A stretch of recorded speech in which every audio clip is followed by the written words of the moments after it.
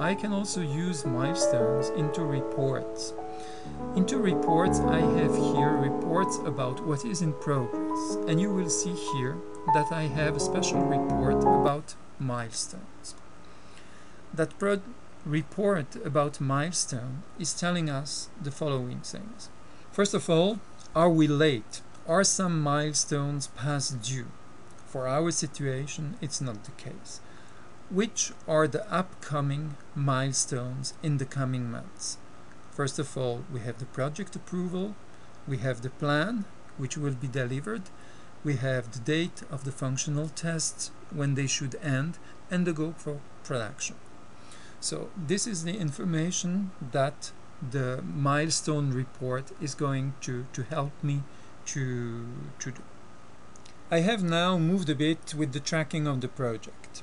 I have set my project date to the 9th of October and said that all the project went well till then. If you want to see how we can do the tracking, you can follow the video about tracking a project. The bars that are here into the task, they say that those tasks have been completed. So till that date of the 9th of November, I told to MS Project that all the tasks were completed. I've done that in order that we can see now in the report what happens to the report about the milestones. We will see here that there is a change in the sense that we see that there are now completed milestones. We see that the project approval was completed. We see that the plan was also completed. The ongoing tasks which are due next are the functional tests and the go for production by the 21st of October.